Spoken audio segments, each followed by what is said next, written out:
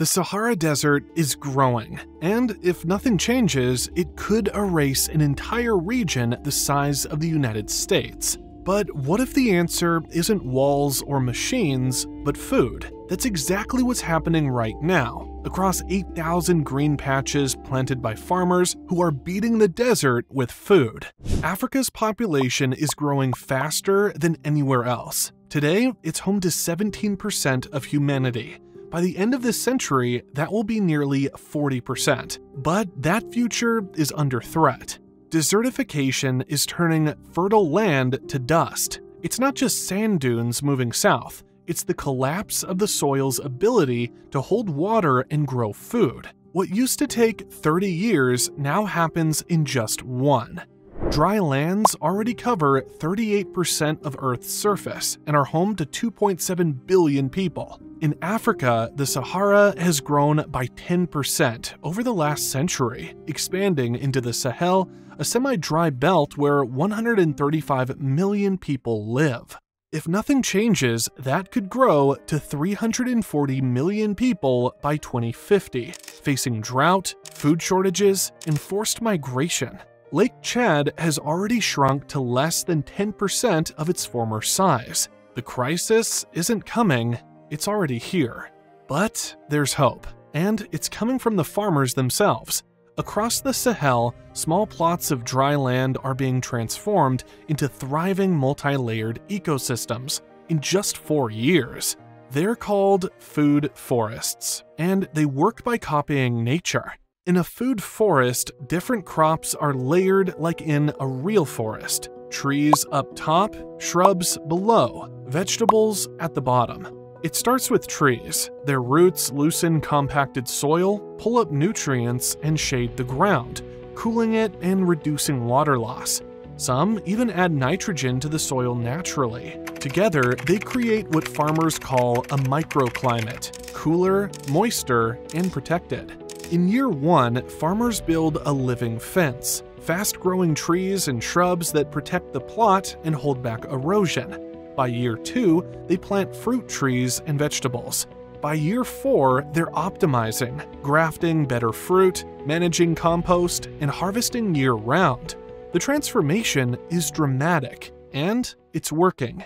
In Kenya, David Abak went from struggling to grow corn to managing a thriving food forest with over 3,300 trees.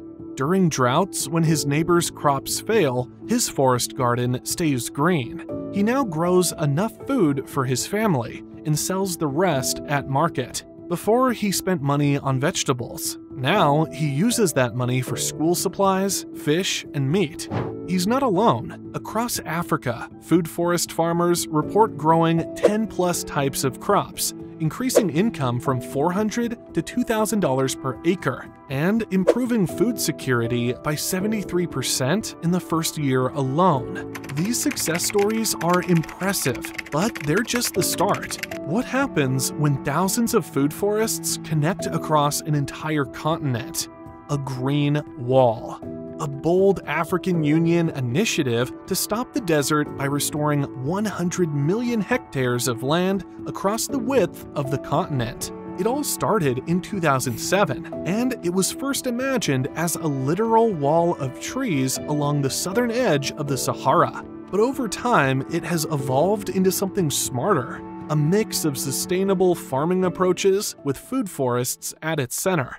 The size of this project is huge. The Great Green Wall aims to restore 100 million hectares, about 250 million acres of damaged land by 2030, creating a green belt 8,000 kilometers long from Senegal to Djibouti. If fully completed, it would be 3 times the size of the Great Barrier Reef. The estimated cost of $8 billion seems small considering the potential benefits for hundreds of millions of people living on the front lines of climate change. Progress has been good but uneven. So far, about 30 million hectares have been restored, about 30% of the goal. Countries like Senegal, Ethiopia, and Niger have made big gains.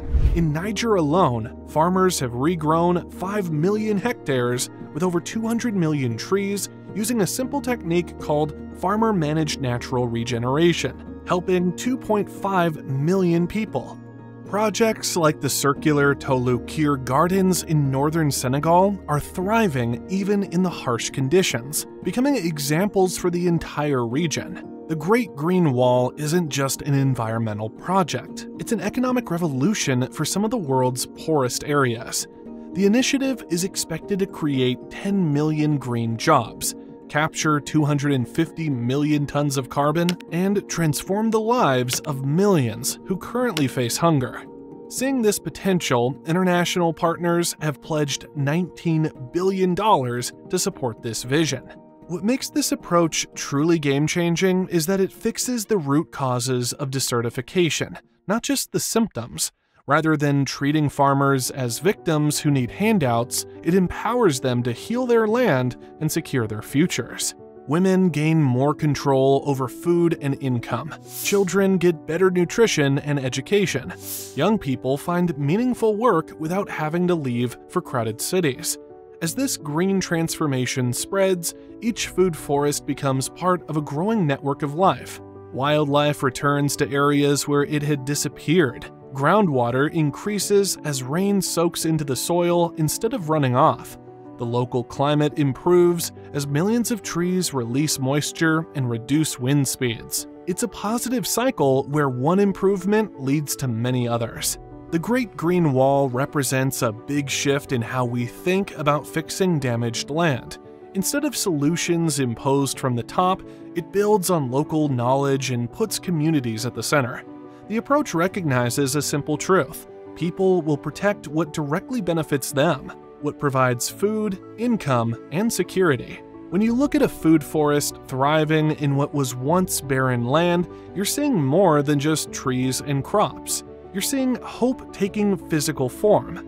It's proof that humans can help nature, that we can fix what we've damaged, and that solutions to our biggest challenges often come from working with nature rather than against it. As Africa's population grows to nearly half of humanity by century's end, the success or failure of the Great Green Wall may determine whether that future is one of prosperity or crisis. By planting food forests today, millions of farmers are literally growing a wall of hope against the desert, showing the world a path forward we should all follow.